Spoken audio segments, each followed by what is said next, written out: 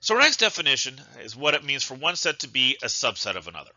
And the way we define this is A is a subset of B if and only if every element of A is also in B. Or the way I think about this kind of in my head, think of it as being contained. A is a subset of B if A is contained in B. And I also have a more formal definition of here. A is a subset of B if and only if for every X is an element of A implies X is an element of B. And we have a notation for this, right? We use this kind of sideways U with a line under it. We'll talk about why that line is significant in just a minute. So I've got some examples here, and I want to think about which of these sets are subsets of the other. And I may not hit on every combination, but I want to hit on some of these that illustrate particularly important points. So first, just applying the basic definition, B is a subset of A, because every element of B is also on the A list, right? B is contained in A. Now I would also say that C is contained in A. That's also a fair ball, right? And yes, there actually is a complete match, 0, 1, 2, and 3. So we can actually go a step further and say A and C are equal to each other, right, as well as being subsets.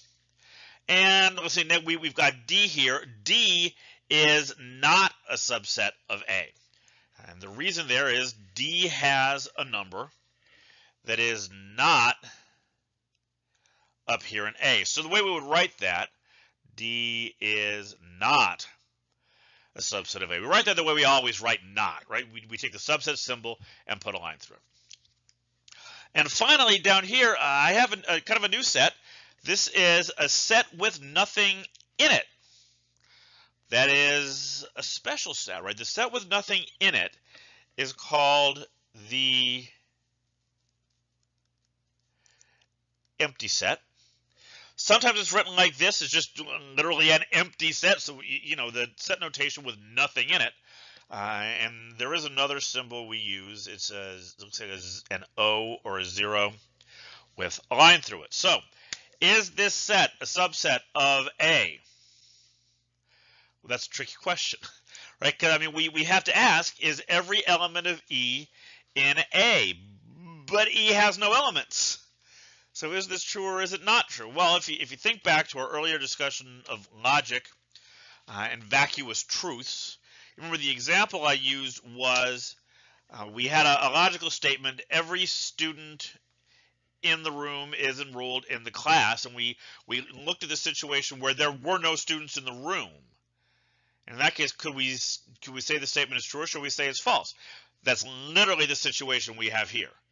The empty set has no elements in it, it's like there being nobody in the room. So our conclusion is going to be the same. When we talked about the classroom example, we concluded that the statement was true even when there was nobody in the room.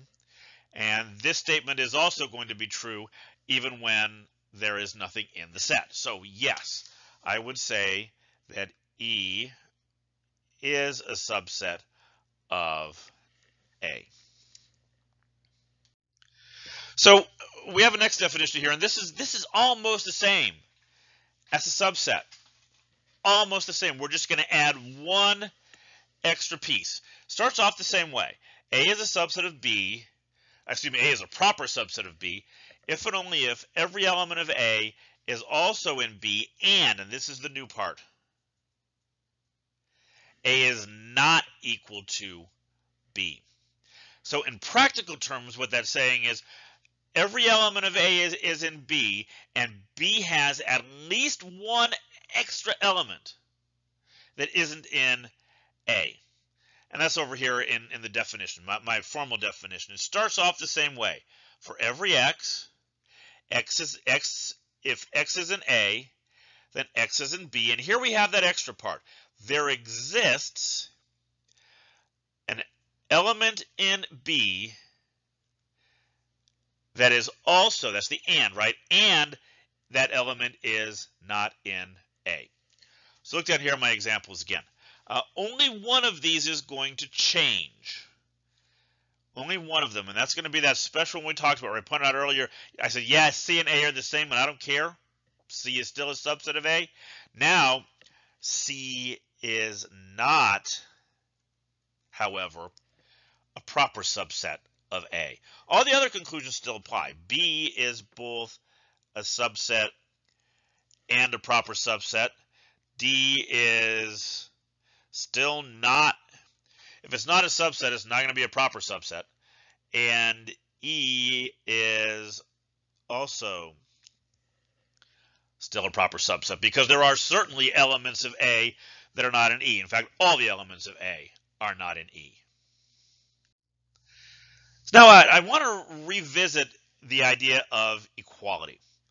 Right, up at the top here, this was our formal logical definition of what it means for two sets to be equal. A is equal to B if and only if for every X is in A if and only if X is in B. And I want you to remember and think back, right? We talked about a biconditional, this if and only if, being equivalent to P implies Q and Q implies P. Well, that's how I've written it on the next line. Right, on the first part, I have X an element of A implies X an element of B. Then over here in the second part, I reversed them. X an element of B implies X an element of A. But if you look back, right, this is our definition of A is a subset of B. And this part here would be B is a subset of A. Okay, so this is, I want you to kind of hold on to this, right? This idea, A is equal to B is equivalent to A is a subset of B and B is a subset of A. I want you to file that one away, right? Hold on to it. We're going to circle back to it in the next chapter when we start talking about proving things about sets.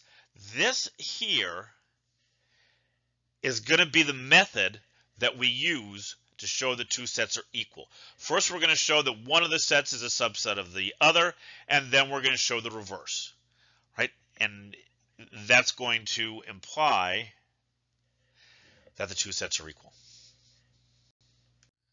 So hopefully you're continuing to get an appreciation for why we went to all the trouble of talking about all those logical forms and logical equivalences back in the first two chapters. Being able to find these logical equivalences between formal versions of a definition are going to allow us to come up with the methods that we're going to use to actually apply those definitions and prove things. So it may have seemed like a very theoretical exercise at the time, but there really are useful things that we can infer from those logical principles. So looking ahead into the next lecture, we're going to talk about logical operations, things like union, intersection, and complement.